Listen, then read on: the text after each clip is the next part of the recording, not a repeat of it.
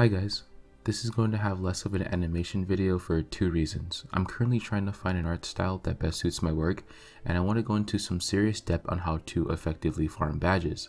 At the time of this video, I'm trying to figure out how to effectively farm great badges, but for now I want to share the research I have so far. Expect a video on how to farm great badges in the near future. I'm so sorry, and I hope you guys understand. Enjoy the video.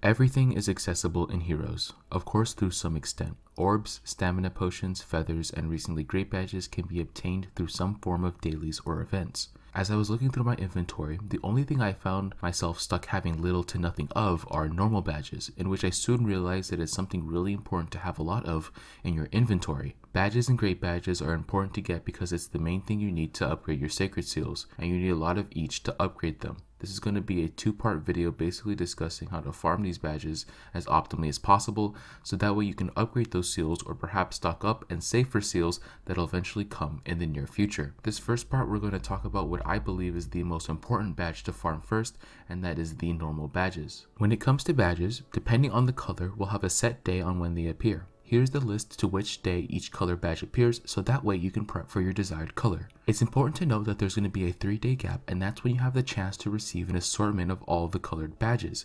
And on these days, I highly discourage no badge farming. But you might say, but Alloy, why not? Instead of farming for one singular color, I can grind and get all the colors. No.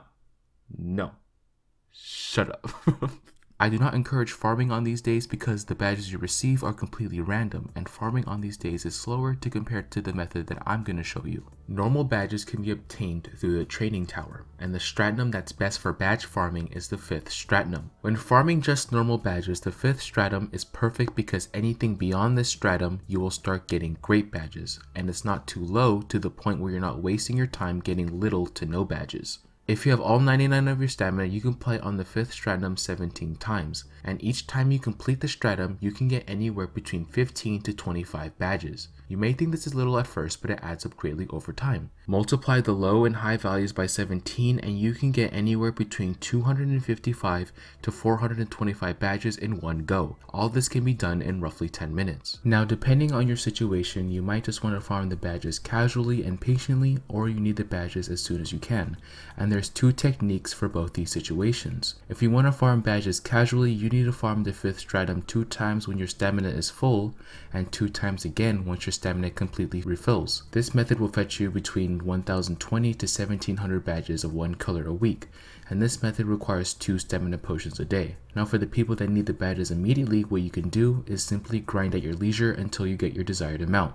If you need roughly 1000 badges, you will need to sacrifice 3 stamina potions to meet that goal. However, you might need more than just 1000 badges. Here is the amount of normal badges you need to completely upgrade a seal from creating it to enchanting it until completion. For the people who need the badges now, grinding all the way to 1300 badges will require 4 to 5 stamina potions instead of 3. Of course, when it comes to methods like these, you gotta experiment to make sure it works. On my very first 2 runs, I got 285 badges and 270 badges at the beginning of the day, and towards the end of the day I got 255 and 285 respectively. Adding this up, I received a total of 1095 badges on that day, and at the time I didn't really need the badges, but if I wanted to completely finish a seal, all I needed to do was use an extra stamina potion to get to that 1300 mark. And that is my method on how to effectively farm normal badges. When updates are slow, it's always good to stock up on badges for seals to upgrade or to save for seals that are coming in the near future. There's going to be additional notes as the video goes on as I edit this during post-production,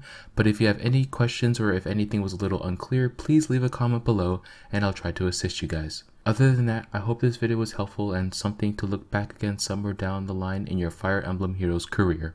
Have a good day, and I'll see you in the next video.